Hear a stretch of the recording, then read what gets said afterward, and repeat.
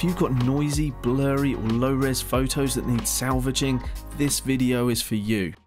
It's back guys, Anthony edits your photos, and in this one we're going to be working on this photo of what I believe is a kingfisher, and this was shot at approximately 20 megapixels, quite a high ISO at 6400, and that was shot on the Olympus EM1 Mark III. So the first thing you'll notice is that our kingfisher actually only takes up a very small proportion of the frame. So if we crop this down, first of all we'll change the ratio to a more standard 2:3 ratio, and we bring this into a more meaningful crop of our kingfisher. We are going to be throwing away so many pixels to give us this more impactful composition. And you may wonder, well, how am I making these decisions to actually crop this where I want? You'll notice these kind of twiggy branches sticking in from the left, from the top here. And what I'm trying to do is actually minimize those. So if I can bring my crop in so that they're actually excluded from the frame, so you can see this top one's gone, the one on the left hand side as well. Even this little hook at the bottom left hand corner, I can bring that in and just minimize those busy elements. And now our kingfisher is much more the hero of the frame, but there's several problems just with the image quality itself. As you can see, this is a really noisy file, and it's also very low resolution. If I were to jump back to the catalog, we can't actually see the new cropped version, but if I go to right click and then export this photo, it's going to tell us what our new dimensions are, and that is barely a 4 megapixel file. So if we've decided that that's the ideal crop that we want to go with for this photo, we're left with an image quality that is severely undermining our ability to process this photo effectively. So what can we do? Well, there are a couple of extensions for Luminar Neo that are designed to help us solve this problem. However, are they good enough? Let's take a look. So I'll jump back into the edit section here, and I'm just going to zoom into 200% so that we can get a better feel for the noise that's present in this photo. And we're just going to open up Noiseless Raw. And this is certainly a pretty noisy file, so I'm just going to select the noise high option. I'm going to let Luminar run its AI calculations, and thanks to the latest updates we have a result much quicker than previously. And if we look at our before and our after, this is indeed a big improvement. And we can have a little play around with things like the details. We could reduce the color noise a little if we want, and even get more aggressive with the luminosity denoise. And we can also add sharpness as part of the process as well. However, we've also got access to super sharp AI. And seeing as we have that, we may as well see what it can do for us. Again, I'll just let Luminar Neo run its magic and see what it comes up with. Now, whenever you're running any of these AI-based tools, you're going to need to exercise a little bit of patience because they're very resource intensive, and your computer's CPU and graphics card is going to take a little bit of a hammering. Okay, that's the noise and the sharpness dealt with. Let's jump into the catalog section, and now I'm going to deal with the low resolution issue, and we're going to upscale this photo. So I've just dragged it into upscale, and here we're able to select the upscale amount we want to work with. This is a really nice tool, and I really like the simplicity of the interface. I'm going to go for a 4x upscale, and once it's done, we're just going to get thrown into the upscale folder, which you can access from your folder section over here. And then we come down to the bottom, and here we are at 100%, and let's just fit that to screen and have a look what it's done for us. So as you'll know, if you've got the Luminar Neo subscription, these 3 extensions that I use to improve the image quality are included. And if that's what you've got access to, then absolutely that's a great place to start. But if, like me, you've got a big library of images where the image quality isn't quite where you would expect it to be by today's standard, then you might need a better tool. So let me show you how we can really improve this image with PhotoAI from Topaz that leverages its acclaimed Sharpen AI, Denoise AI, and my personal favorite, Gigapixel AI, all in one package. So let me show you that. I've got a little shortcut for it on my desktop there, opens up very quickly, and we can either drag and drop or browse to the image. And I'm opening the original raw file, and it applied camera matching profile corrections before it started calculating any of its AI magic.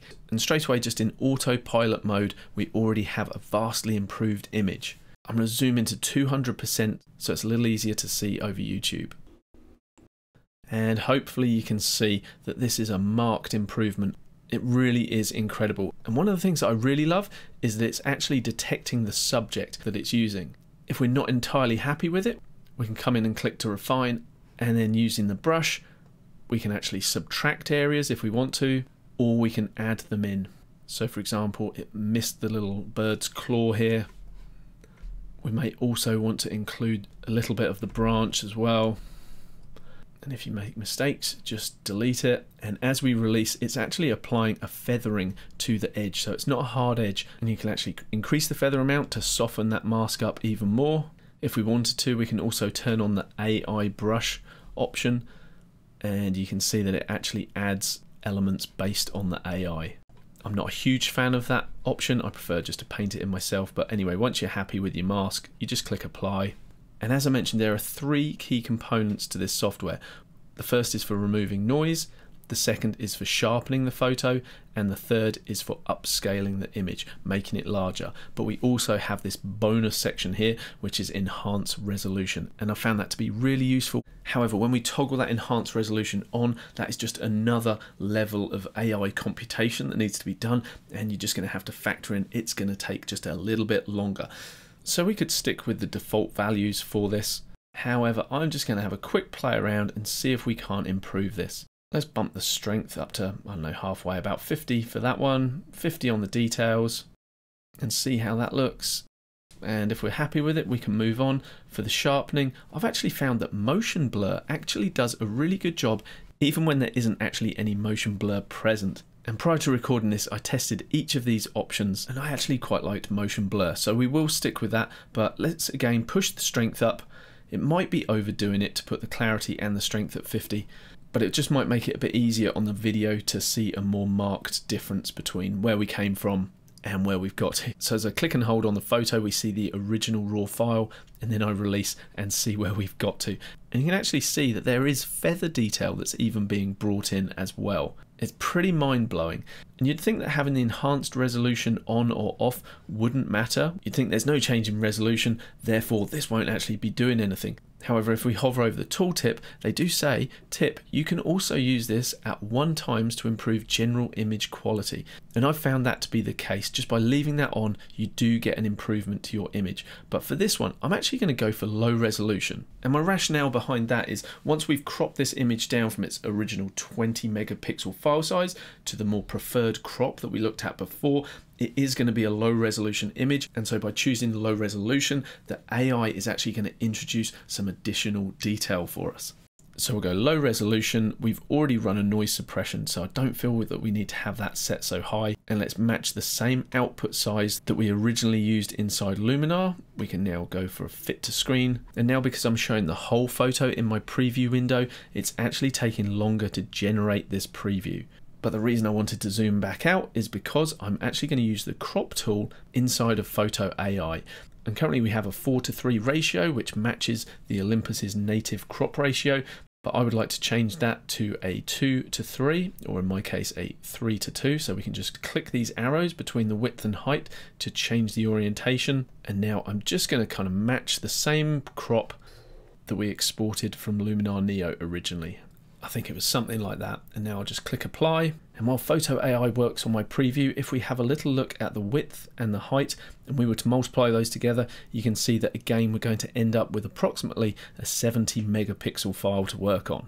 And while it's calculating that, let me answer a question, because a lot of you have asked me before when I've demonstrated denoise AI, gigapixel AI, why are you not using PhotoAI to do this? And it purely comes down to patience, because as you can see, PhotoAI has the technology from all 3 of Topaz's award-winning software built into it. And every time we're getting it to run denoise, sharpen, upscaling, the enhanced resolution, all of that, those computational things add up. So if I know I just want to upscale my photo, that's when I go for gigapixel. But I'm lucky enough to have these bits of software. But if you have to choose one or the other and you want an all-in-one place, then I would definitely recommend PhotoAI. So check it out in the link in the description. And if you use that link, it just helps me with my channel as well. So thank you very much for that. Right, let's look at the quality that we're now dealing with, and we can get into our edit in Luminar Neo. So this is the original raw file, and when I release, we can see what PhotoAI has done for us. It's a huge improvement. I'm going to change the magnification down here to 100% and just use the preview box to go over the head. So originally we've got a noisy, pixelated mess, and now we can actually see detail on the bird. Before and after. I know it's not perfect, but it's a massive improvement. Here's our before, here's our after. I mean, if we look at the leg here, you can actually see the feathers around the leg. And if I hold the mouse down to see the original, You just can't fathom that detail, but PhotoAI has actually been able to bring it out. So if we're happy with that, all we need to do is just click save. And the cool thing is we can export it as a JPEG, a TIFF, or a DNG. I'm just going to go for a TIFF in this instance with 16-bit depth and no compression. Hit save, and just like that, it's done. And now comes the fun bit of editing. So I'm just going to jump into the develop section for a start because I want to boost up the exposure. It's just a little bit too dark for my liking. I don't want to go too bright and bleach out the background. So just a small little bump, I don't know, somewhere around 0.6 is fine. I'm just going to bring down the highlights a little bit because we do have some white in the background. I think it might be a bit of water or something, and I don't really want that competing with our attention. So I'm just going to drop the highlights a little bit. And I also just want to bring the shadows up slightly as well. Now if we toggle our before and our after, I like what we're doing with the bird, but I do feel like we are brightening up the background too much. So I'm just going to use a mask to try and keep this more localized around the hero of the shot, which is the bird. Now I'm going to jump into Mask AI. You might think, why are you going to do that, Anthony? Because there's no bird option. There's architecture, and somehow the AI thinks the bird might be architecture, but there's also water that's an option. And sometimes just by playing around with these options, we can get lucky, because what I'm able to do with that selection there is just flip it around by inverting it, and now I've got the opposite of what that's selected. So now, I don't want to close that down, but let's just jump back in here. Now, with the develop tool, before and after, you can see it's only brightening from the stick and above. So that's much closer to what we want already. And now I can just come in with a brush, erase, set my strength a little lower so that I can build the effect up, but a nice big brush. And now I'm going to click and just sort of paint around the edge of this. And by doing that, I'm just going to remove that develop effect from around the edges here. And if we come down to the mask actions and click show, you can now see this is the mask that we're applying. So those changes that we made with the develop tool are only being applied where this red mask is. So we'll jump back to adjustments and toggle the before and after, and we've got a nice bit of brightening through the center of the frame there. Now, one thing I'm not happy with is the actual color of the overall photo. So I want to address that, and I can do that through the color section with the white balance. But unlike the last change where I wanted it focused in just one area of the photo, this is a global change. So I've opened a second develop tool that's not going to be affected by the mask we previously made. Now I'm going to use the eyedropper tool here, and if I've got something that's a neutral grey, I can click it. So I'm looking around the underside of the bird's throat here, and I've just clicked once, and I think that's given us a more neutral look to the photo. If I look at the before and the after, yeah, it's actually given us a more neutral colour palette. Maybe I don't want to take it that far. We can just ease the temperature off slightly. But I do feel that the very nature of this photo says, please boost in a bit more saturation. We want more colour, particularly in the bird. Now, grabbing the saturation slider and pushing that up, it's just a little bit too much all over the whole photo. And I think grabbing the vibrant slider is going to give us a much more subtle introduction of colour. Now, I prefer that a lot more. I think the background's getting a little oversaturated, and so what I'm going to do is just put a little bit of this vibrance increase in. I don't know, somewhere around 50 is fine. And again, let's look at our before and our after. Before and after, that's a nice little pop. Okay, let's close that down and see what else we can do. I don't want to go too crazy with this photo. I want to keep this quite authentic to the scene that we see in front of us. Playing with the Accent AI slider inside of Enhance AI shows us what can be done to the photo, again globally. But what I'm doing is just keeping my eye trained on the bird and the branch only as I move this slider back and forth. And I'm thinking, yeah, you know what? Why don't we mask that in just over the bird and get some of that goodness going on? So I'm going to grab my brush this time. I'm going to reduce the size, and I'm just going to click and paint over the bird. I don't need to be too accurate with this. Doesn't matter if we bleed over the edge of him a little bit, no problem there. Let's have a little toggle of before and after. It's subtle, but it's a nice little pop. If we're wanting to bring attention to our bird, what we can do is just grab the Structure AI tool as well and just crank that up and see what it does for us. You know, if we toggle the before and after, you can see that it's far too much, particularly through the rest of the scene. It's making things very busy and bringing attention to that background. So I really don't want to do that. But look, again, maybe I want to just add in a little bit of this structure over the bird. So let me grab a brush. This time I'll reduce the size so I can be just a little bit more precise with it. And if there's areas of detail I think, you know what, might be worth just having a little look here, I'll just paint over them with the mask. And there you go, just a little subtle pop. One other thing that can help to draw our viewers' attention to the bird is to use a vignette. So I'm just going to drop the amount down fairly far into negative territory just so we can see what's going on a little bit better. And I'm going to grab the roundness slider. You can see if I take it to the left, the vignette adheres closer to the edge of the frame. That's not really what I want. What I'd like to do is create more of a circular aperture that when I choose the subject and click on the bird, it's just going to frame him nicely. And we can just feather that effect so it comes in a bit tighter. And then we can brighten up the center of the frame. So again, it's going to help draw our viewer's eye to the bird. Of course, doing this at the moment is far too much if I flip between how it was and how it is now. But we push these sliders quite aggressively so that we can actually sculpt the vignette, see what it looks like, and then we're free to come back to the amount slider and just tease it into an amount where we feel it's appropriate. Let's have a look before and after. Yeah, we'll go with that. Okay, we're very nearly done, but I'm going to add one more tool, and you probably know which one I'm going to go for. It's the mystical filter. You know how much I love that one. But I'm not just using it arbitrarily here.